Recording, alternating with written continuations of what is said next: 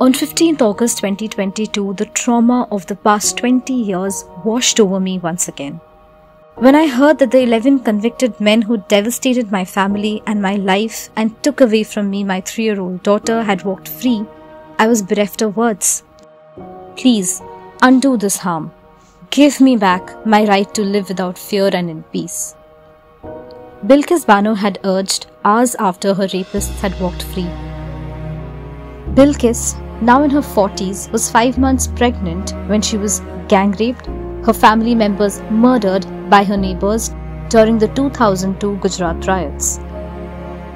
Supreme Court has now quashed the remission given to Bilkis Bano's rapists by the Gujarat government and has directed the 11 men to surrender to the prison authorities in Gujarat within 2 weeks. From surviving a massacre to a courageous deposition that was the turning point in the case, Bilkis has fought a long battle for justice. This is her story. In March 2002, Bilkis Bano's family was fleeing their riot-hit Ranthikpur village following the GODHRA train burning. A mob attacked the family with sticks, swords and stones.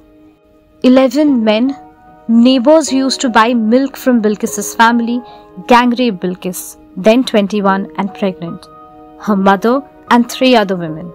7 members of her family, including her 3-year-old daughter, were killed by the mob. After the local police rejected her case, Bilkis turned to the National Human Rights Commission and Supreme Court.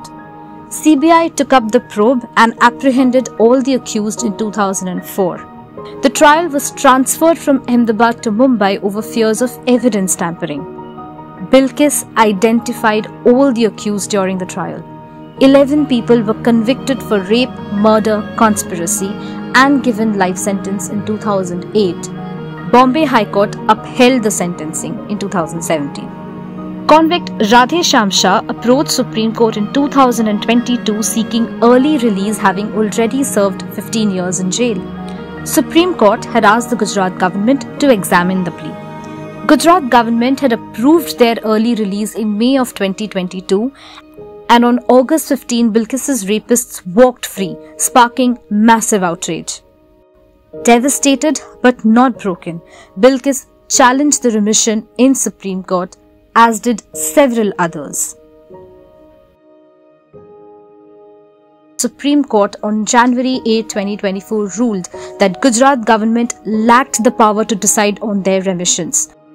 Government of Maharashtra, where the case had been tried, had sole power to decide on the remissions.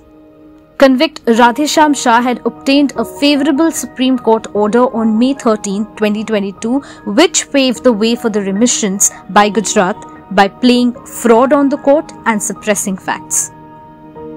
I have wept tears of relief. I have smiled for the first time in over a year and a half. I have hugged my children. It feels like a stone the size of a mountain has been lifted from my chest and I can breathe again. Bilkis said after the Supreme Court's big verdict.